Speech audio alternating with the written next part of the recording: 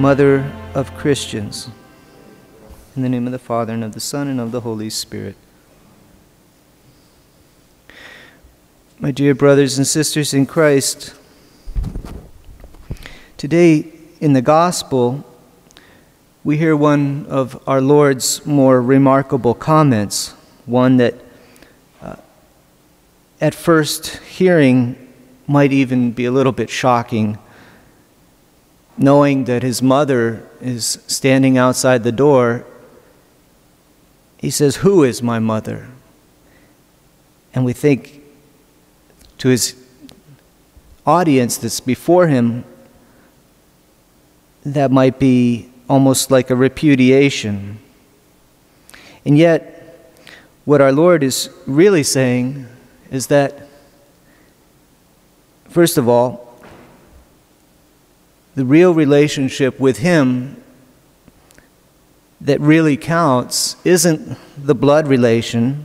He doesn't deny it, nor is He saying it's worthless, but He's saying the relation of lasting value is that spiritual relationship based on charity, which is the will of His Heavenly Father, the real spiritual familiarity or relationship. And of course, defining relationship with Him in that way, He is acknowledging that His mother is truly united in the will of God the Father. She's the most perfect creature who never was not in grace, who never opposed the will of God, who always sought and did the will of the Heavenly Father. And this truth, then, is the key to all human peace and harmony. The Mass that we're celebrating today, the prayers, the collect, and prayer over the gifts, the final prayer, are selected from a Mass for harmony. And it's one of the Masses that can be offered for the Church. But I selected this also because it can be used for the needs of civil society. Right now we're also praying here in the chapel during our Holy Hour the novena for peace that the Knights of Columbus asked their members to pray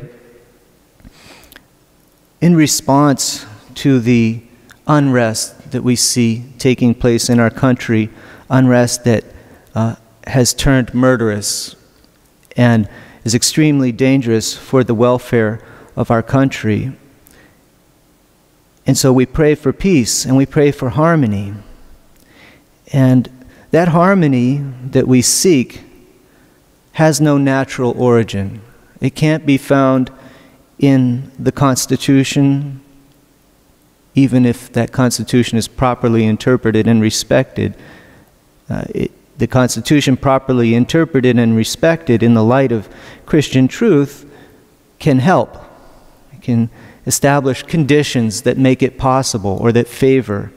But in and of itself, that won't bring about harmony. The real harmony is that harmony that comes from doing the will of our Heavenly Father. If we want to be at peace with our brothers and sisters, truly respect the relationship that we have with every other human being, we first of all have to be oriented toward our common Father, the Creator in heaven. And so that's what our Lord calls us to. And here in the Church, we have the fullness of the truth that saves.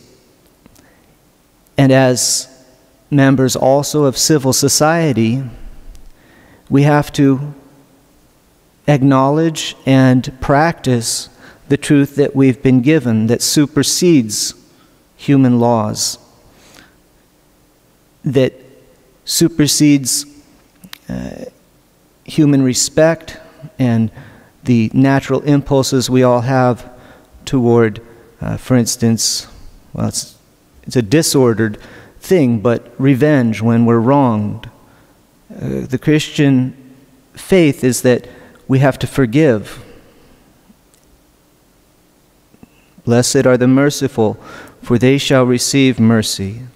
And so the cycle of injustice and violence that's been loosed will only be resolved in the mercy of God, and the only way that we will be of any use to our country is to practice our Christian faith, to be united with one another through Christ and through his mother.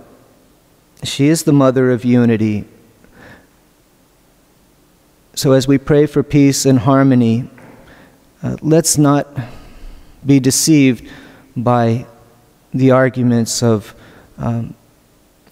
civil society today and the law of men today, which would exclude God, which would say that man determines right and wrong. That's not true. We have to be, first of all, Christians. The Constitution is a document to be respected and to be protected, but it's not sacred. There's only one sacred truth, and that's the truth that we've been given in Christ through the church. And so the Constitution has to be, for Christians, the Constitution has to be subordinate to the truth that we have in God. There is no truth outside of God. And we have to affirm this. I believe strongly that if we're going to be good Americans, we have to first be good Christians and be faithful first and foremost to God. And then in that fraternal charity that we'll have, that true Christian love, we can help our brothers and sisters come to God and rebuild a nation of peace and justice. May the Blessed Virgin Mary, our Mother, help bring this about and protect us in this time of strife. Praise be Jesus and Mary.